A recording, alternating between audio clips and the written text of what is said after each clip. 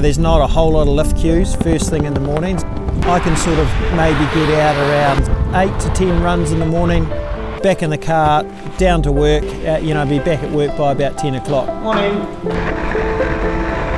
My name's Richie Heap. I'm from Queenstown. I've lived here for around about 18 years and my day job is a real estate agent.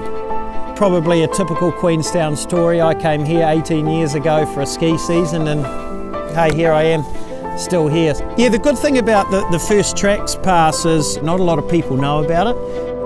The crew that are normally up here most mornings are long-time locals. It's really good to see them up here, you know, it's just like sort of meeting a bunch of friends in the morning, have a coffee, how's it going, talk about stuff during the day, you know, and then see you later, we'll see you Wednesday morning or Thursday mornings. For me personally, I like doing a few speed runs, so if it's nice groomed corduroys, which it is each morning, so we're pretty fortunate to be able to get up there. Not a whole lot of people here. Groomed corduroy runs, we've got the whole mountain to yourself, so they all stick out, to be fair. You know, if it's a nice day like this and you've got your mates up there, I mean, there's nothing more you can really ask for.